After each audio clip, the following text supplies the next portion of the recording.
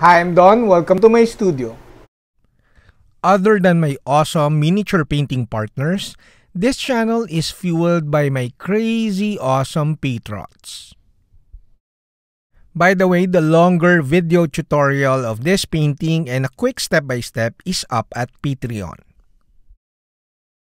Today we talk about painting from light to dark and painting from dark to light.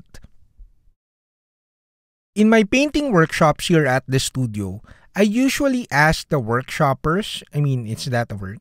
Anyways, I usually ask them if they're more comfortable painting from light to dark or painting from dark to light.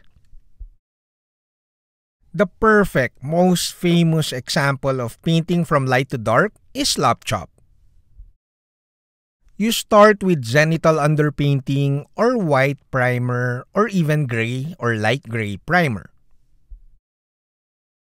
You start painting on the lighter colors like yellows, and then you add in the medium tone colors, and then eventually the shades, and then eventually the recesses. People usually use contrast paints, maybe express colors from Vallejo and Army Painter when painting from light to dark. And of course, cuttlefish colors, which are pre-glaze paints, are easier to use when you're painting from light to dark.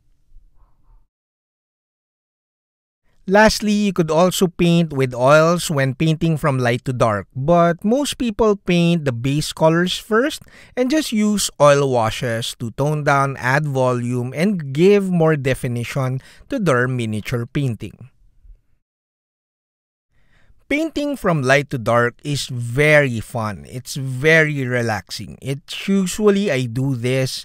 do painting from light to dark, like apply washes, paint recesses sometimes, or just do oil painting, usually late at night after our movie time, because it's really relaxing and you don't really need to focus too much on like painting highlights or even painting like doing layering, which is basically painting from dark to light.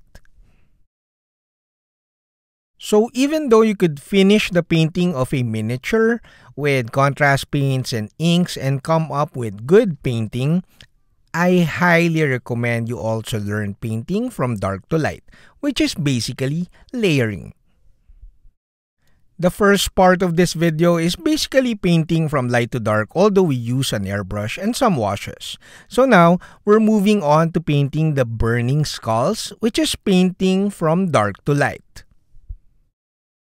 Normally, I'd use my cuttlefish colors, but to make the video a bit more accessible, we're using Vallejos. First off, technically, any painting, any method, dry brushing, washes, oil painting, they're all layering. You layer paints on top of each other. But I'm referring to layering here, which is like the common understanding of layering is painting lighter colors on top of the previous color. But of course, again, technically, painting from light to dark is also layering. Anyways, I think I'm clear here that basically I'm referring to like painting from black paint or black primer, and then we layer and layer, we apply layers of lighter colors on top of each other, and we paint smaller areas as the color gets lighter. Some painters find layering a bit more difficult. Well, not really difficult. It's just a bit more time-consuming, I guess. And especially people who are new to the hobby find layering a bit more complex or a bit more cumbersome. I don't really know the word. But layering is actually very easy. The two key points of making layering easier is to use more paints.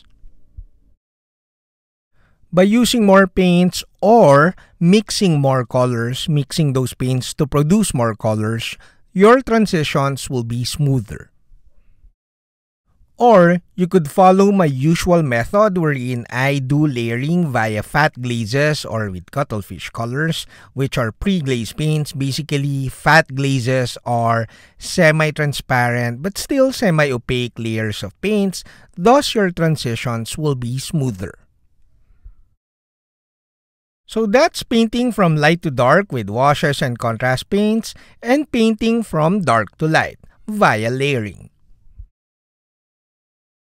Now it's time to thank all my patrons. I cannot do this without their support. So if you like the videos here and you like me creating more videos, do consider being a patron.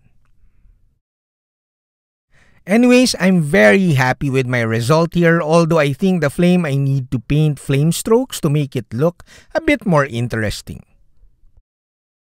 I need to go back and paint the bloodthirster first. I need to finish the actual model before I go back and refine this basing. But basically, that's it for now. I hope you liked the video. That's it, Pansit guys!